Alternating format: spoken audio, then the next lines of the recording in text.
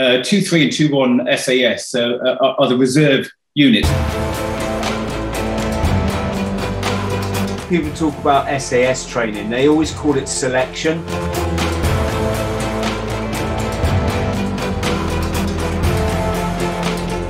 And then you'll also be on the course where there are elements where you can't pass it. It's just ridiculous. Will he cope in a situation where he's all on his own? I said, I failed all the tests, I'm colourblind, and that's it. He went, don't worry about it. And he got his stamp and he went, ka-ching.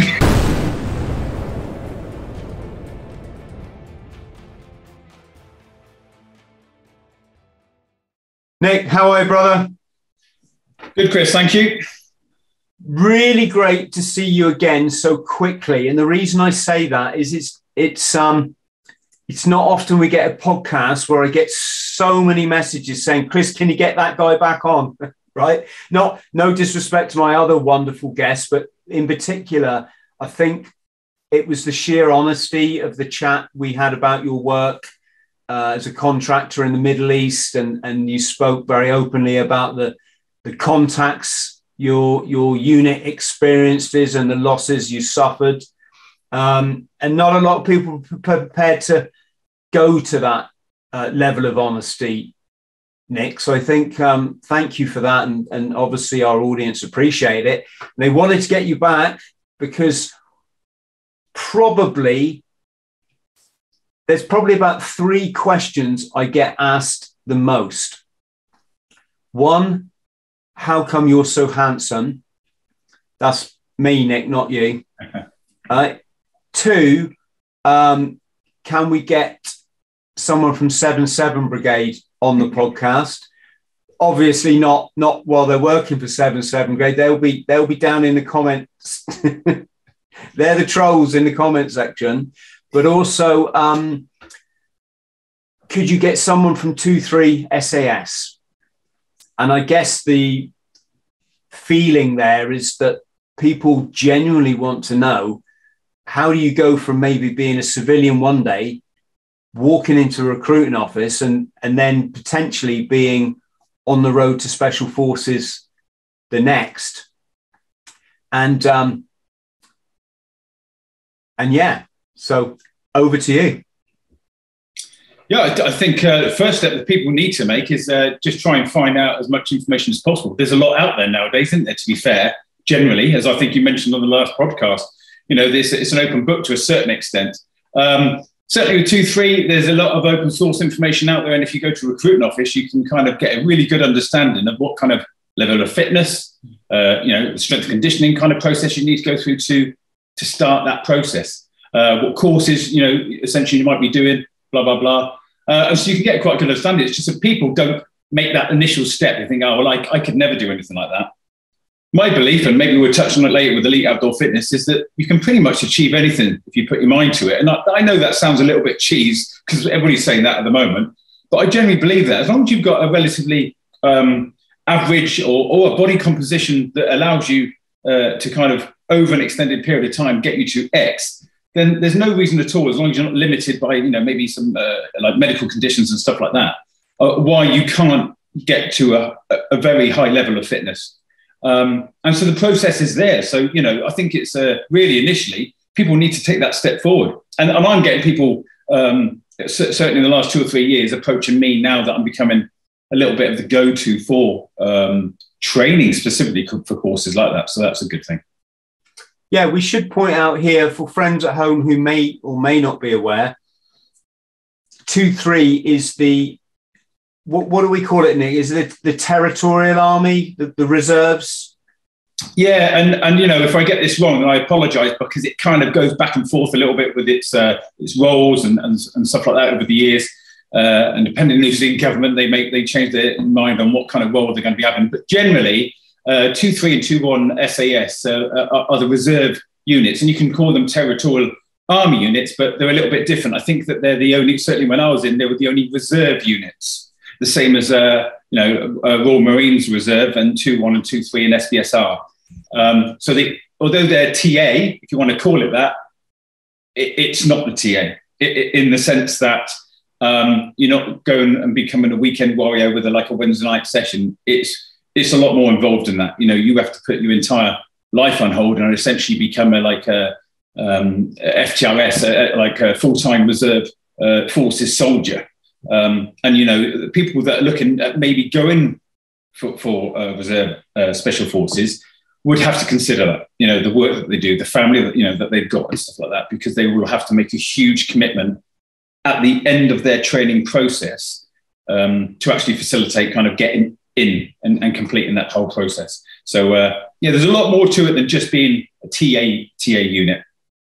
Yes, and of course, as with everything we discuss military, on this podcast, we don't rank like this service is better than this one or these guys. Everyone performs a role and everyone deserves mutual respect, no matter what they do in life, let alone the armed forces.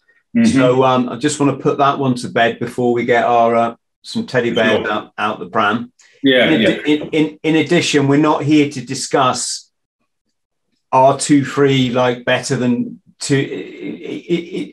I'm guessing there's probably lots of parallels, but there's probably pros and there's probably cons of both. One, for example, and perhaps we'll come on to that, is obviously through the reserve, you attract a lot of real quality people because they're possibly already really well educated. They might have been through the university system. They might be a doctor or an accountant or I think those are the benefits, for reserve. And not as well, some lad that finished school, doesn't working in a factory and decides to go for it as well. If I, like I do now with Elite Outdoor Fitness, everybody that's on my Elite Outdoor Fitness team, not that I'm delving into that yet, but they have their own specific roles that they want to do, whether you're a physiotherapist or nutritionist. I like to employ or work with people that are very good at what they do in those areas. I think that's what, if I want to increase my trail running capacity, I know how to train myself for trail running, but I'll speak to Speedy, who's my best mate, who's an ex-international trail runner for Wales, #1 for 12 years, to say, are there any snippets? Because that's what he knows. It's what he's extremely good at, and he just gives you those little snippets. Somebody that's been in the special forces like myself and now runs my own company, I think that's what I bring to the table. I'm not certainly saying that I'm better than anybody else, or certainly the difference between 2-3 and 2-2. It's completely different. They're different jobs. It just happens to be that they come under the same umbrella of the Special Forces group. And 2-3 and 2-1, although they're starting to, I believe, merge a little bit more than they used to when I was in, it's about me, certainly, of being an ex-SF soldier. I'm just kind of bringing that element, when we go and do expeditions and stuff like that. It's about I'm able to maybe reflect on my experiences when I did selection or when I was working within 2-3, or even a lot later, my experiences where I've been in positions or situations where I have to rely on my robustness and my resilience. And the only reason why I've been able to do that is because during training, they put you in those areas. They pull that out of you. That's why it's a bit of a giving up course if you're looking at the SF course itself, because you need to be an individual that really wants it. And I mentioned that before. And it's not just about fitness. It's not just about carrying yourself over the hills, because there's plenty of people that can get to that level of fitness. And I'm a true believer. And, we've got 100% success rate, bar, one lad that came off with a COVID positive test more recently. In that I can get pretty much anybody through the aptitude phase if they're passionate enough and they have enough drive and they have enough time on their hands and time for me to train them. It's that last bit that is very difficult for most people to complete the process, which is having that kind of personality that will allow yourself to go into the hole for an extended period of time. I want to come on to that, but I'm really fascinated first to literally, I want to relive your journey. So where were you, what were you doing, and how did you get to hear that there's this entity called 2-3 SAS? So I was in a bit of a pants roll in the military in the RAF. I kind of followed my brother because he joined up, and I lived in a village, didn't have anybody. One of the lads went from Power Red, and he was mixed race, and he kind of had a bit of bullying, and he kind of I was at school with him, and he didn't have any good kind of stories to tell because he didn't finish the course. And so I didn't really have any people to steer to say, you know, what military unit can I go into? So I joined the RAF. And then when I was at the end of about 5 years of doing that, I was like investing heavily into my fitness at that point. I was just doing everything. And I was kind of winning a lot of races. I was into triathlons and weights and running and Bergen work. And I think I've discussed that before. I'd like cut around and find out where all the CFTs were going on down at Aldershot and all that lot, and just ring the PTIs up and ask if I can come and go on them. And towards the end of my 5 years, I went down to RAF St Morgan, and there was some SF lads down there, and I'd never seen anybody that had been in that unit before. And believe it or not, one of the drivers, or I think he was a driver or cook or something, on one of the squadrons down there, I'd been on a few exercises and I kind of knew him because we used to go on the lash a little bit together. And he was there and he said, "Oh, you're still doing your phys and that." And he introduced me to one of the SB lads. And they said, "Oh, I heard you're a bit, you were fit and all this." Like I said, "Yeah." And they said, "Oh, you got a Bergen." And I bought my own olive green Bergen because you don't get issued green kit really when you're in the RAF line. And there was a race up to, it was 3.5 miles up to Water Tower and back again, so 7 miles. And I can't remember what the time was now, about 53 minutes or something like that, the record was, with 40 pounds on. And they said, "Do you fancy a crack at that?" Well, I went and did it, and I knocked 7 minutes off their time. And to be fair, you know, the SF lads, everybody expects them to be hard as nails and fit as a fiddle, but generally, you know, they're very consistent at all of that, obviously, because it's important for their job. But I just wanted to do really well, and so I worked hard and took a bit of time off. And they bought me a crate of beer, and I was only young. I was only about 21, 22 years of age. And they took me helicasting, so we were jumping out of a Chinook the next day, just as a well done to me. And they bought me a case of beer as well. And that was it. That was it. I was absolutely hooked, because at the end of that, he said, "Have you ever considered going and joining the Special Forces?" You know, straight away with my reaction was, well, I'm in the RAF. You know, I do weapon handling skills once a year. You know, I'm not an underwater knife fighter, and I just expected that I needed to be some sort of very experienced soldier before I went for it. And he said, "No, not the case at all." And unfortunately for me, or fortunately, depending on which way you want to look at it, I left the RAF because I felt that was the right route. And then I trained for a couple of years, and then I joined 2-3 at Birmingham. There's a location in Birmingham. And I was the only one to pass in the whole of the West Midlands area, actually. It was just me on my own with 2 DS driving up to Scotland. We'd rock up on a Thursday, because there'd be like 2 or 3 or 4 days, like exercises. Or right, hang on, Nick, I'm conscious I don't want to get ahead of ourselves. So physically, like, what do you do then? Do you have to find your nearest recruiting office? Do you do it online, or? Yeah, you could. It's online. There's telephone numbers. You ring them up and you just speak to somebody, and they'll tell you, or they'll ask you, what are you ex-military or not ex-military? What experience have you got? What fitness requirements you probably need to have? Give you a little bit of a training program, and then they would kind of manage you, I suppose, over an extended period of time on what course you'd like to do. I.e., if you're non-military, you'd have to go and do some like infantryman courses. I think it's about 6 to 8 weeks in total. But they manage it so that you can do it a week or 2 weeks or 4 weeks at a time. So it works with your life that you've got in a job. And once you complete those courses, you'll then go on like a pre-course, which is pretty cheeky, before that, and you've got to pass that. Right, then go on selection. Yeah, so tell us about this. Did you have to do the pre-course? I didn't actually, not at that time, no. I'd been in the military anyway, so that kind of helped me. And I didn't... I had to go for an assessment weekend, so it was essentially like, but it wasn't the briefing course that they've got now. It was something a bit different because it was quite a long time ago. Is the RAF classed as the military? No, probably not. Fly around. The RAF people. Yeah, it is. You know, there's some great people in all the forces, as you well know. I met some quality people in the RAF, and there's a lot of them that are serving at Hereford now, actually. Yes. So you didn't have to do these build-up courses. When was your first tester? I mean, for me, for example, it was in the recruiting office when I said, I'd like to forward an application for the Royal Marines, please. Right? I said that because my mate told me that's what you have to say. Right? So I stuck to the script. I'd like to forward an application for the Royal Marines, please. Oh, Sergeant, I think he said, make sure you say his rank. And he said, all right, and son, hop up on that pull-up bar. And that's it. You know, it's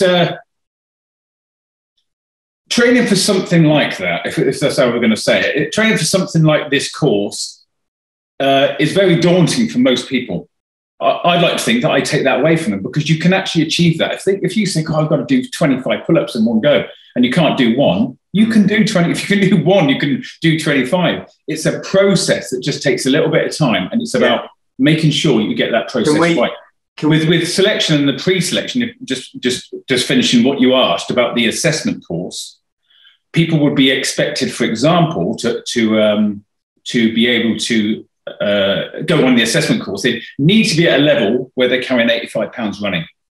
And then also maybe do things like the bleep tests and do strength and conditioning kind of assessments with press-ups and sit-ups and squat thrusts and burpees and pull-ups, and loaded as well. And it's really just making sure that you're capable to pass the course.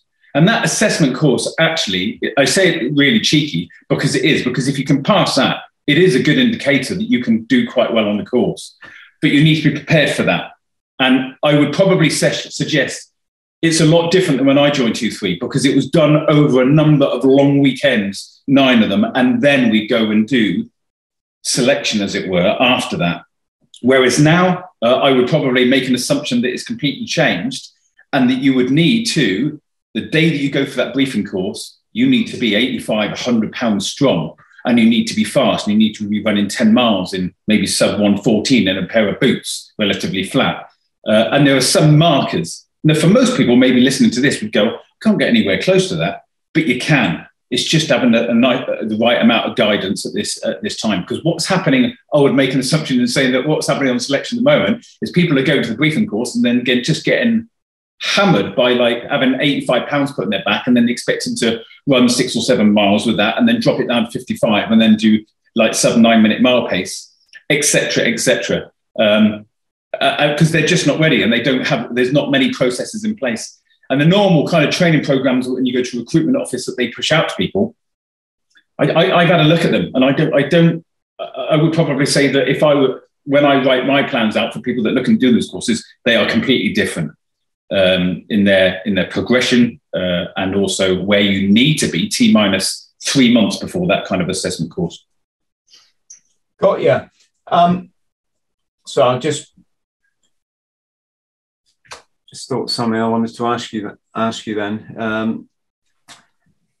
So I'm still intrigued to hear, Nick, at what point did you interface with this, and in how literally talk us through it. So you've gone to a recruiting office, they've said, yeah, you're going to go for this assessment. Do you have to like drive to it? They come and pick you up? No, you'll be, you have to obviously go through it, depending on whether you're just a civilian or whether you'll come out of the military, or how long you've been out of the military, would be dependent on how many of the courses, like infantry type courses, that you need to do to get your soldiering skills up. Yeah.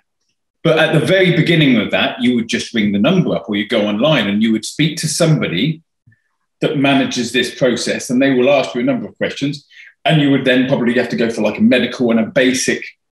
Yeah, what I'm trying to get to, Nick, is I want to hear your story, not the criteria like for people who want to join. I want to. Sure. Where do you go for this? Are you nervous? Are you like, oh my God, I'm trying out for the SAS today? Are you like, no, it's going to be easy? Yeah. So my story then, and it has changed. So just putting that out there, it has changed a lot. I went for an assessment. I rocked up initially and had like medical. Blah blah blah. I'm colorblind, so I failed the medical for colorblindness.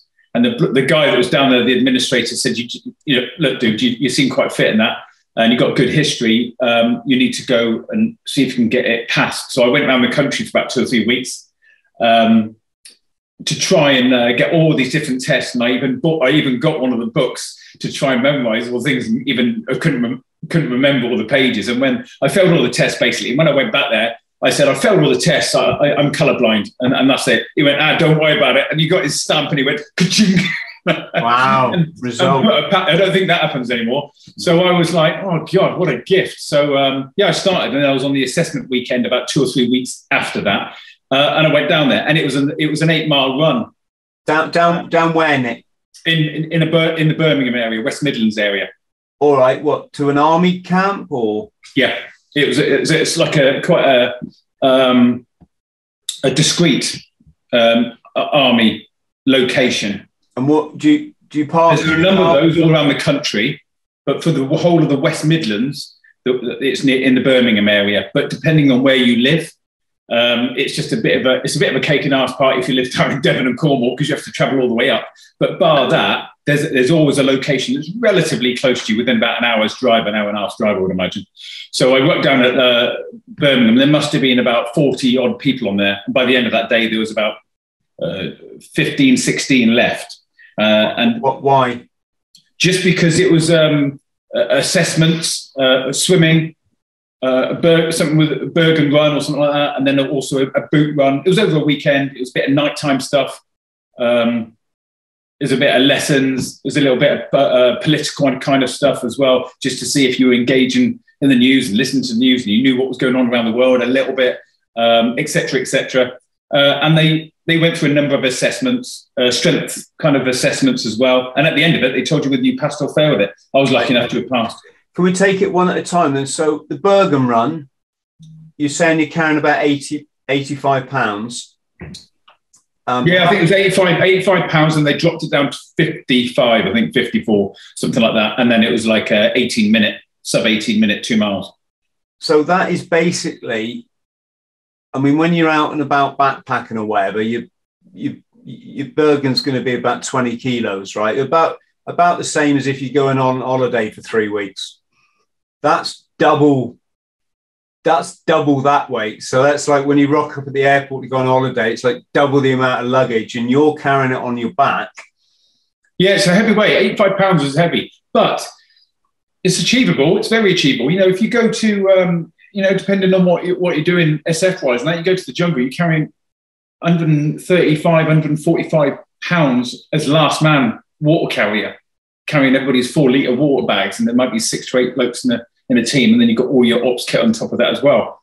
So, it is part of doing that for quite a long time. So it is possible. I did those world records that have not been signed off by Guinness yet, but I did those to prove that, if you can run that with 80 pounds or do a marathon with 80 pounds and an half marathon with 100 pounds. And I built up from scratch because I was working in the Middle East and I didn't do lots of running. And I did that to show people, to say, look, it's a process. You can get stronger and stronger, and it doesn't have to be insanely hard to train like that.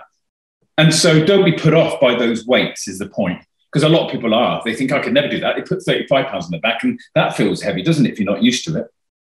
Yeah, we're going to come on to your records. So what's the effects then of carrying this weight? Are your shoulders chafing? What kind of boots are you allowed to wear, and are you getting blisters? Yes, like anything, if you progress your training correctly, your body will get used to everything. People that just lob boots on and go out for a boot run and put 50 kilograms on their back are going to come unstuck, and there'll be an absolute clip, won't they? But if you're going to go out and run a marathon and you start wearing different pairs of trainers, you do 4 miles and 8 miles and you work it all the way up over weeks and weeks, your feet don't really have a drama with it because you're progressing through, aren't you? And it's the same with Bergen work. Your back, every time I go and see the physio, he says, oh, something wrong with your back here and this, that, and the other. And he goes, after a while, he goes, oh, you've got unusual back, your muscular kind of areas in your back are a little bit different than most people's, because I've spent most of my life with a Bergen on my back. And so your back starts to kind of form to ensure that you become more efficient in carrying that type of weight. And your shoulders become a little bit stronger. You start getting used to the kind of the shoulder straps. And then you'll start, your feet and, things, the bottoms of your feet will become a bit more stronger. But it's just lobbing a Bergen on and going out and doing a run, that's putting a lot of force and stress on your body. That's why a lot of people that come to me and they just go, oh, I've just been running around with a Bergen for weeks and weeks. They might have plantar fasciitis or Morton's neurome or calf and soleus issues and stuff like that. And so we're bound back to basics, same as we do when we're training anybody, to become a good runner, good cross-country runner, good fell runner, and then add the weight. Right. I'm looking forward to talking about this after, because someone tried to overtake me on my city's biggest hill this morning. I couldn't be having that. Sorry. It was. Yeah, that good bit of competitiveness is healthy. Very childish, but that's my hill, mate. And there'll be one person running up it quickly today. It's really funny, but yeah, I like the old running. It was just a quick dip. Sorry, one of my good mates that I was in with, he's got a caravan somewhere on the Welsh coast, and he's a very good, talented cyclist, or used to be. And at that period of time, he was coming up one of the large hills. It's kind of like the Snowdonia area, so it's a pretty challenging climb. He looked behind him, and about half a click behind him, there was some bloke that seems to be kind of gaining on him. So he thought, well, I'm not having that. So same sketch, he put his foot down a bit. Looked behind him again. The bloke was about 20 meters away. He was on a mountain bike. And when he came up alongside him, it was one of the blokes from our old unit and just having a look at it. He was on a flipping mountain bike without hardly sweating at all. Yeah, a good dip. But a bit of healthy competition is good. You know, and that's why, COVID and stuff's been so difficult for people, because going out and training on your own, this is why, and we'll maybe delve into it a little bit later, elite outdoor fitness is working well, because you can train with other people, whether it's virtually or not. It's online and groups of people, because it's difficult, isn't it, on your own? If you go to a running club, it's set, your 400s that you do on a track going to be so much faster if you're with other people doing them. You train harder, and it's more enjoyable as well. Tell us about the swimming, Nick, because that used to be my nemesis. It's something I didn't really get good at until I was about 40, and then I swam 10 miles. Yeah, for a Marine, it's not good, that, is it? You've got to pass this basic swimming test in the Marine. So ours would probably be similar, to be fair, mate. Yeah, on our 3-day potential recruits course, they just say, right, get up on the diving board, and it's about a 5-meter high diving board. I did the PRC actually, and they say, many years ago.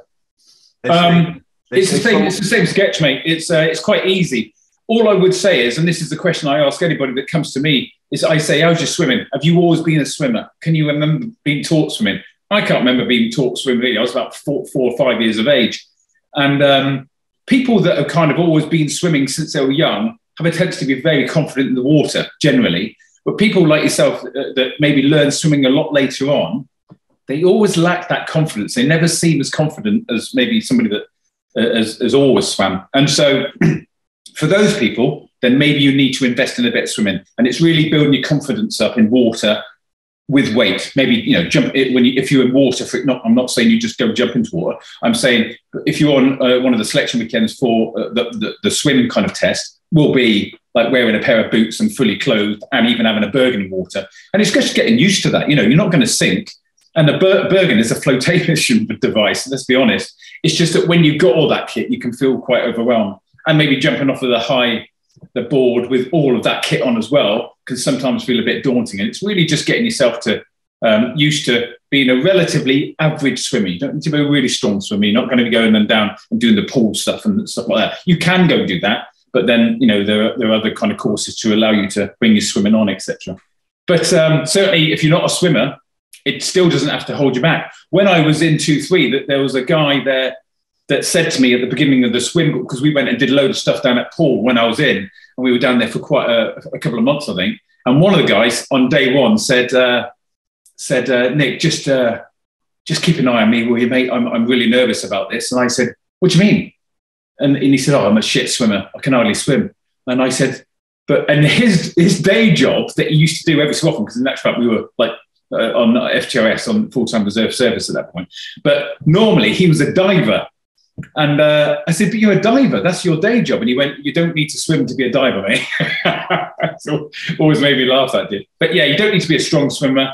But it's certainly, if you haven't always swam, you could invest a little bit of training just to build your confidence up.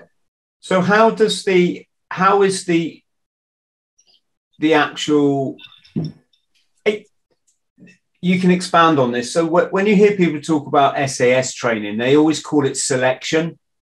And it sounds to us that uninitiated that the selection is actually like the train. I mean, you've got to prove yourself through it, but it seems like the stuff you do on it is also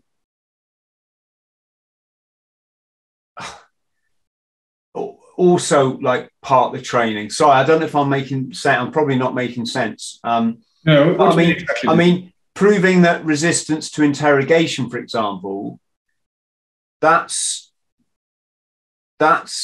something you got to prove you can do, be resistant to interrogate, but it's also training you, yes, gotcha. Training you at the same time. So how is all that structured in 2-3? So yeah, very similar. It's very similar in that respect, and certain elements of that you can't train yourself. If you look at selection, people can go to war, or they can do X, Y, and Z. They have a tendency, don't they, to refer back to selection, and it's because it's a very unique course. I won't lie, I loved it. I loved the challenge of it, and if I could go and do it again, I would, because it challenges you at all different levels, and that's why it's so impressive, and that's why maybe you capture something that's a little bit unique in an ex-Special Forces soldier, quite possibly. It's because physically, on the aptitude phase, over the hills, etc., you've got to not just be fit and strong. Of course, you've got to do that, but you've got to be really resilient and robust, and have a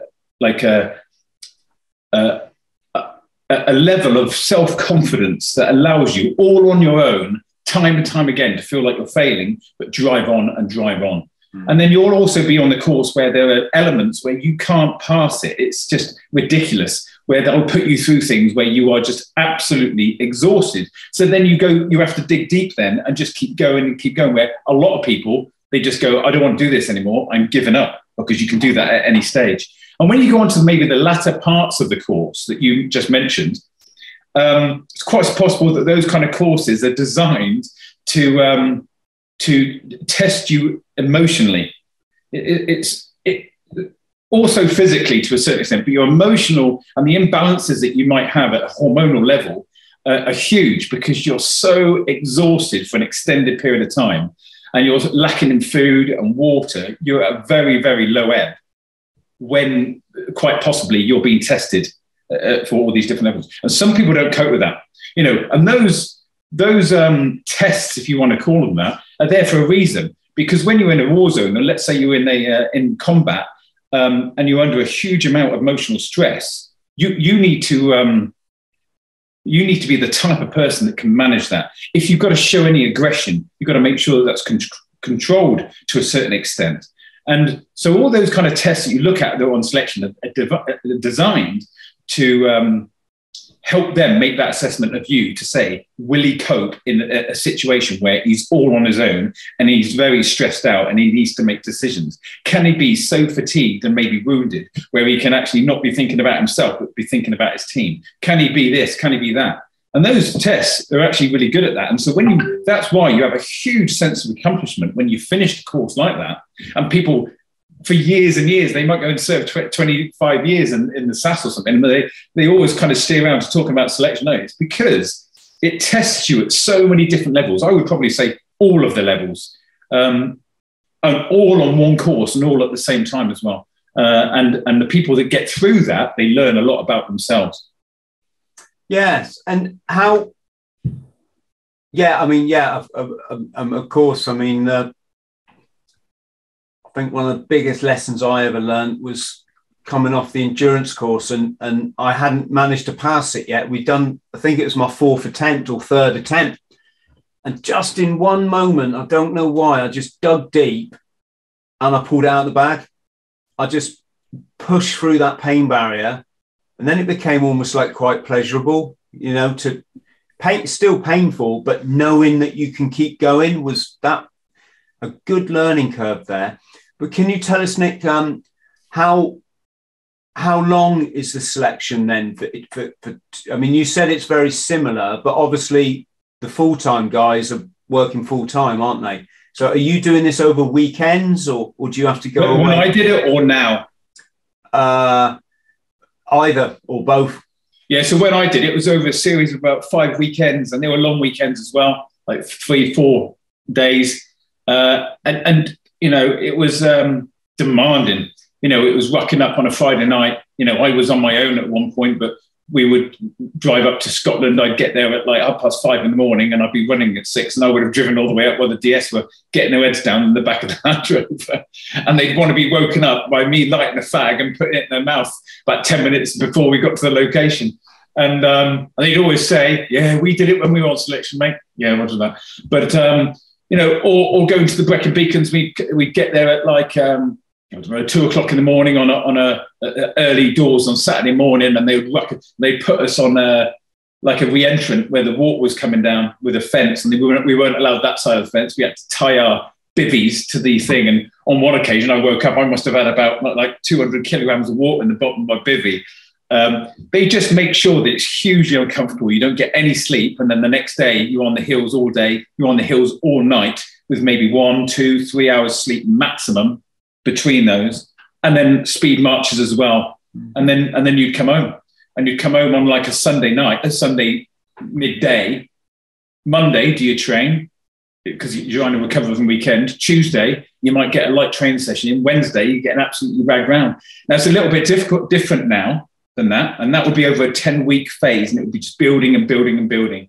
And within that 10-week end phase, you'd have a number of specific tests. Certainly, there's a civilian event out there called the Fun Dance, for example. That's one of them. And there are a couple of others as well. When you are, you need to pass a certain weight. Talk us through the Fan Dance then, because this is something that we hear a lot about. I just picture that Penny Farn, it's a mountain in Wales, or so I actually work with one of the companies on it, actually, as a consultant. So Avalanche Endurance Events, Ken Jones. It's and the reason why I work with him is because he runs a good, authentic race. Actually, it's good. It's 14 miles up over the Fan, down to the halfway point, and back again. And to be fair, we use it as quite a good marker, and that's why it's there, because to carry 35 pounds plus food and water over that in a good time forces you, if you want a good time in that, to hit all the components of physical fitness, and that's why it's a good challenge, And once again, most people, they go and do it for the first time and get it done in about 6 hours, and within about a year or two of training specifically, they're doing it in like 3.5, 4 hours. And there are lots of civilian events, I think, now that are doing very similar types of courses. I work DS on that one. They do SF weights one. They do clean fatigue, i.e. just going in a pair of boots and some survival kit, et cetera, et cetera. So there's loads of kind of events that replicate the types of things that may be on selection. And so would somebody on selection run the whole thing, or you run walking, or do you trot? People walk it, but there are cut-offs. So I think you have to get to the halfway point at a certain cut-off. Obviously, I'm one of the people that enforces that. And that really is there just to make sure that people aren't cutting around the hills and getting really tired, because that's obviously when we have dramas and stuff. So we have cut-offs specifically for that reason. But most people, especially if they come to Elite Outdoor Fitness, I train them up. We have an RTG, and I'm sure we'll discuss it later, but the remote training group, specifically event for Powers 10, Fan Dance, Commando Shuffle, stuff like that. And I won Fan Dance, was it last year? Yeah, and Powers 10 and Commando Shuffle. But a lot of my people, they win it, or they get good top 10 places because they have a better understanding of just how specifically to train for that. So where year one, they might have shuffled round and got round in 5.5 hours. I say, look, how was it? And they say, awful. It was so hard. And I say, well, maybe make it easier. Maybe do a little bit of LSD running and a little bit of strength work and a little bit of hill reps, all at a manageable level, so that over time you can be more efficient when you're going over that course over 14 miles. Yeah, and let's come on and talk about these events, because you're hearing more and more about them. I'm more sort of interested in, for these troopers or potential troopers on selection. What do they do? I mean, the Fan Dance sounds like it's pretty straightforward, up, over, and back. But you hear about people having grid references and coordinates that they've got to. Not on the Fan Dance. No, it's all marked out. Pretty simple. That's all marked. But so why, when we say read Ant Middleton's memoir, is he talking about map reading and he's missed this checkpoint and he's running to catch up. When you're on selection, there'll be phases where you need to navigate on your own, and they're tests, and you will need to go from one RV to another, and you never know when the end is. And they will have specific routes that they will have for that selection process. And you need to carry certain weights. And as you go through selection, the weights will increase. So it could be, for example, some of the civilian events, and I'm probably assuming that it's very similar to the tests that you have on selection, would be SF weight, which is 45 pounds plus food and water, and you're expected to carry 5 litres of water at 2.2 pounds each, a smock that isn't part of the weight, and let's say you carry something in your hand that is 11 pounds, which is the same weight as a weapon you carry on selection. Mm-hmm. And so that weight is about 68, 71 pounds. Yeah. If you look at that. And you're expected to come in and under, I think it's 4 hours on the fan dance. So going to do one of the civilian events is a good way of like kind of looking at where your fitness is, isn't it? Really, because you can go cut around and do it with 35 pounds on. If you're doing all right at that in a relatively good time, then you can see how much more training you've got to put in to maybe do the SF weight, because these civilian events do have the SF weight events, and they're about 45 pounds plus food and water, et cetera, as I've just said.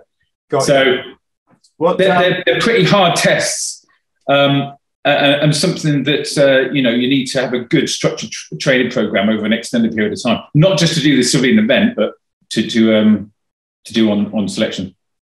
Okay, so we know from regular SAS selection that it's the hills phase, then what is it, the survival phase and the resistance to interrogation? There's a little bit of a process in the middle where you engage in, I would call it like the rustic stuff. It's hard, it's on your belt buckle, it's on your elbows, it's on your belt buckle, as in lying down with all of your kit on, heavy stuff.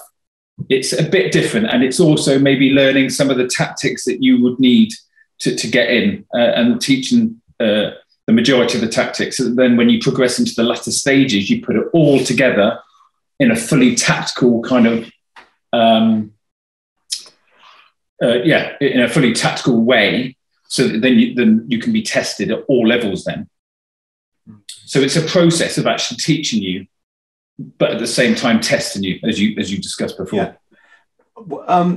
So again, with regular selection, it seems like you're doing the escape evasion on the hills for, I don't know, it seems like a week or something, and then you get your captors capture you and then take you for interrogation, and that seems to be, I don't know, I'm guessing 48 hours of sort of extreme hardship. Yeah, so like with everything's manageable for people. If you're watching this and you're thinking, okay, I'd really struggle with that, you'd probably surprise yourself. It's and of course it tests you at a very kind of raw level. What's it like, Nick? What I'm trying to get to is what's it like in 2-3? If you're doing this over weekends, it's the same. Essentially the same. When I was in, I had to do the same bit. There was a small element at the end which was slightly different that I can't mention on here really, but generally it was the same. And it's really just taking you throughout the whole course to a level where you're at your lowest ebb, an extended period of time.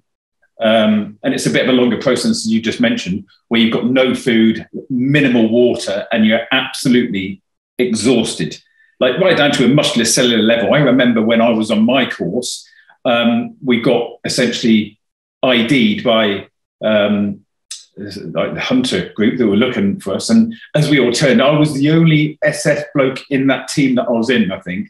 And as we all turned and ran up this wood line,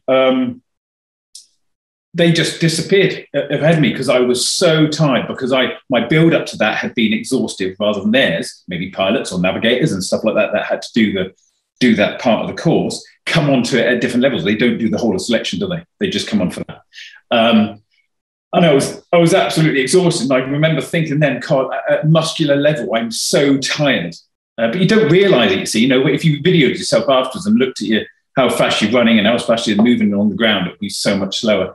And then you've got the added bits like, on mine, I went in to evade the dogs. I had to go into a reservoir, and I went under the water just so that my head was out.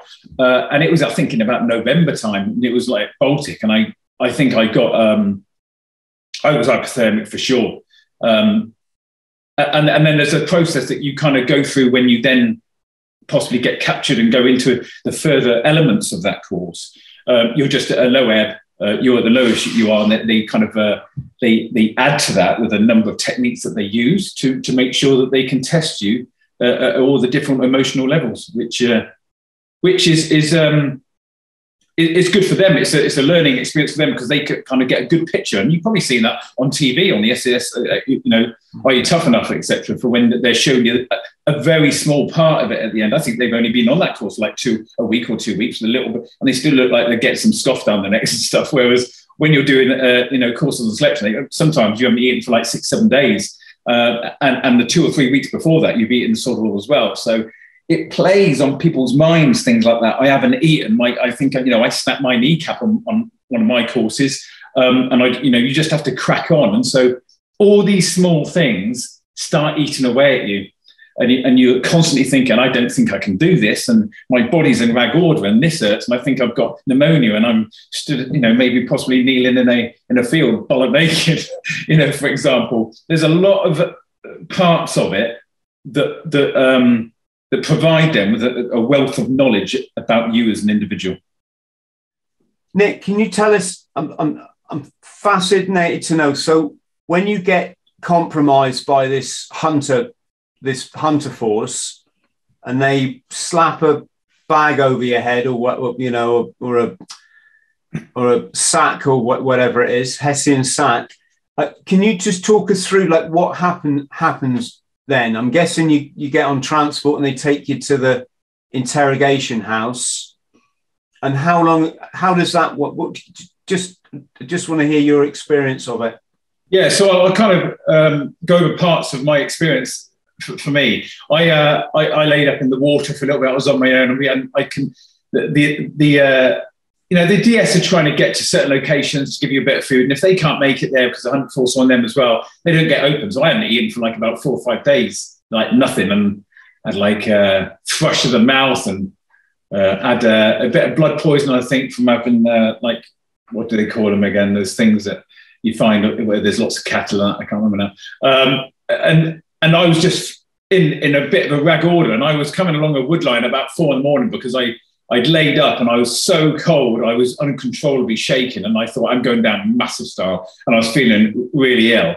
And I was coming for wood line, and I was a little bit delirious, to be fair, because I remember just slightly looking right.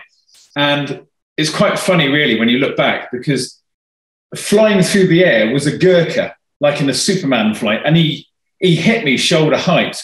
And the next thing I know, we were down by this Land Rover at the bottom of the road somewhere, and I had a bag on my head, and somebody was trying to ram something up under my chin. And I thought, oh, here we go, it's starting now. And it was like a foot-long flipping Snickers bar or something. And luckily for me, I'd been caught by like some Gurkha lads, and they rammed this flipping 7-inch Snickers bar down my throat, which was an absolute gift for me. And then that's the process starts. And then you obviously, not that it can be discussed too deeply at all, but you go through a process then where they test you at a mental level. And there's a number of different techniques that they can use to emphasize the stress that you find yourself physically and mentally over an extended period of time. And during that time, they take you through a process where they're trying to get information from you, and they're trying to establish your reaction to that whole scenario, if that makes sense. Yeah, a mate of mine was telling me that when he did it, he said they had baby endlessly, a baby crying, and that they put you in a stress position against the wall, and if you even deviated from it to try and, you know, if you're tempted to fall asleep or whatever, you get roughly it's not like you'd see on the, well, it is and it isn't, you know, the SAS You'd Tough Enough thing. They show you a little bit of a glimpse of maybe some of the stuff you might go through, but it's very, very challenging, and you've got some exceptionally strong individuals, mentally and physically, that fall apart on that part of the course because they can't handle those elements very well. But it's a good indicator. It's a good test for yourself. And when you come out of there, you have a better and clearer understanding about, you know, what's in here and what's in your head. How many days are you in that captivity bit then?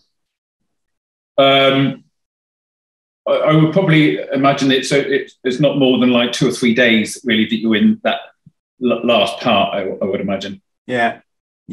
So when you look at these SAS programs, they're in there for about 2 or 3 days, aren't they? And they've just got to hang in there.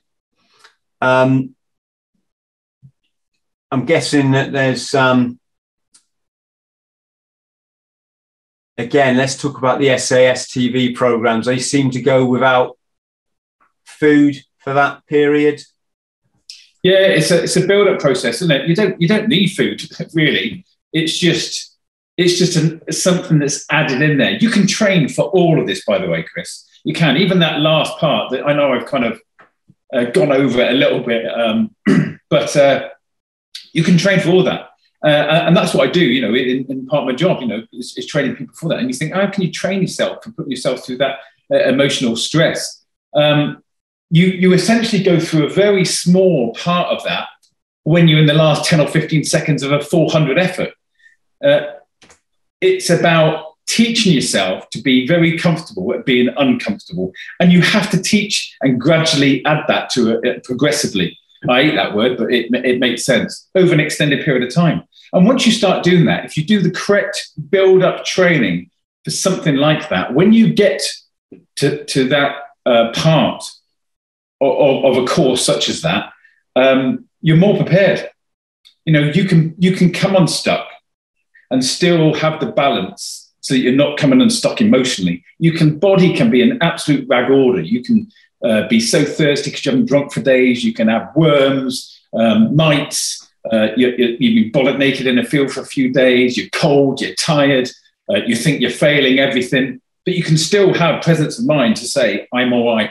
I'm gonna be all right. I can push forward." Because if you've done training hard enough and you taken yourself out on the hills for many hours and stuff like that, you can be in a real kind of low place, but still have the confidence to think, "I'll be all right, and I'm going to push through and keep going." So you can train for this. You know, it sounds quite harsh when you say it like that, but I would imagine, you know, and that it's very similar today than when I went through that process.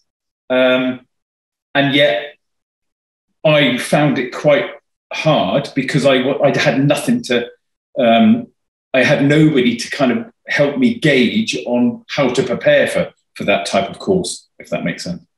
Mm. And how did you get out?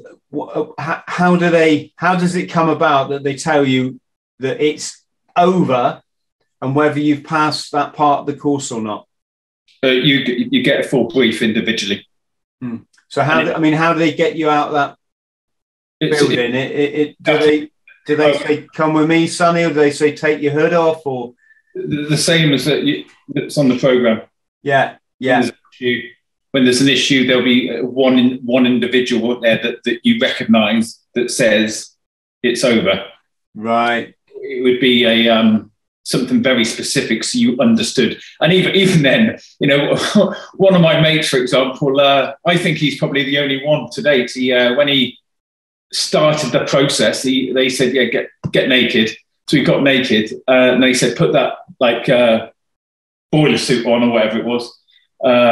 And he said, "You know, you wasn't prepared to answer that question or whatever." And they said, "No, put the thing on." So he didn't put it on because he didn't think he had to. I think he's the only person that's gone through the whole of the course completely naked for the for the old time. So you've got to play the game a little bit. You've got to have a clear understanding. You've got to make it work for yourself as well as they're getting what they want to a certain extent. So it's a bit of a, not a game as such, but you understand that it's you can't just be an absolute sap and go and it shows you that on the program. And so as part of that, you also need one person that can pull you out of it and say, look, when I did mine, I got a steer.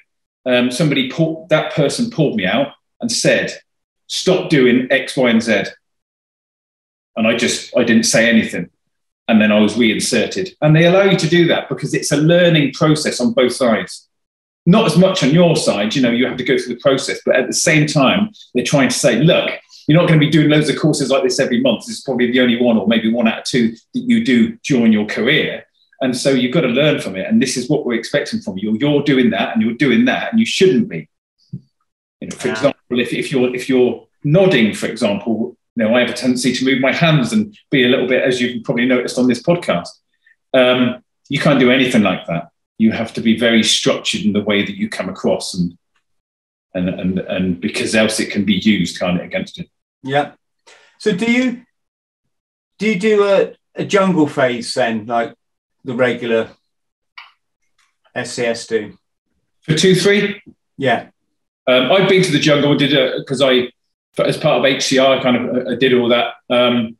But for 2-3, no, it's slightly different. And do you do the para course? Did I? Does 2-3 do the para course? Yes. Yeah. As far as I'm aware, yeah, that's part of it. I think the whole process is a little bit different now, certainly even with COVID. So it's just been quite changeable, I suppose, for the last few years. And also, I left in 2004. But generally speaking, because I also know people that are in recruitment, etc., it's quite condensed and it's a lot different than when I went through. And people just need to be aware of that you really do need to change your life a little bit so that when you start this process, you can continue through. Because if you are successful, then the expectations are that you have to do X, Y, and Z and commit to. Yeah. Again, we're going to come on to that because you said something interesting earlier that I want to pick up on. But at what point then do you get handed do you call it the sandy berry? Yeah, sandy berry and blue, like your belt.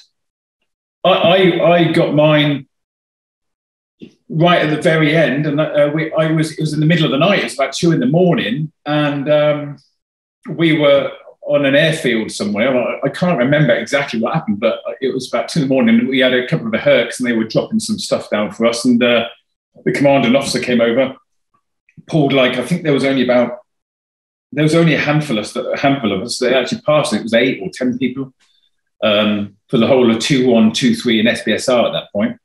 And they said, congratulations, and just shook my hand. And, I can honestly say it's apart from Litland and get married, and that's the proudest kind of moment of my life.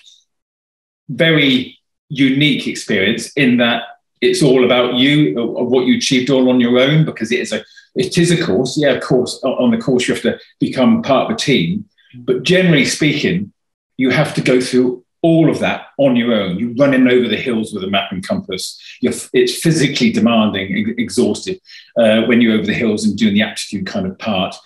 Much later on, you're on your belt buckle and you've got all that kit and you've got loads of ammo and you're having to kind of drop targets with different weapon systems, etc. That then it's all about you and how good you are and how quick you learn the stuff from this part of the day, and then put it all together for the end part of the day, and then add extra kind of learning skills and techniques for the next day, and the next day, and the next day.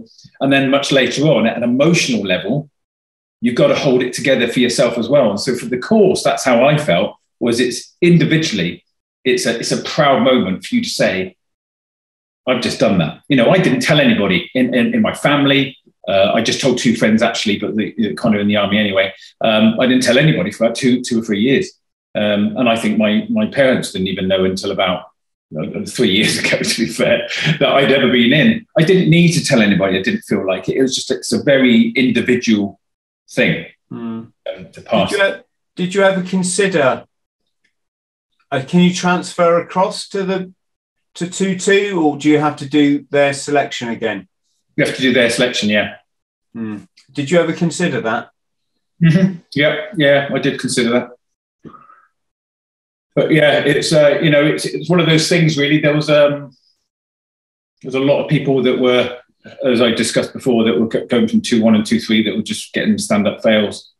After I left, it changed quite a lot, and most of them were getting in after that because they had a bit of a change around with DS, or that something changed anyway, because they were wondering why so many people from 2-1 and 2-3 that were trained by quality 2-2 blokes were not getting, being told you need to go for that course. Maybe it's changed now, so yeah. Yeah, I get it. Nick, thanks ever so much again. Thank you. I don't think this will be the last of our chats by any means. And folks, if you could like and subscribe, that would be wonderful. And we'll see you next time. Thank you.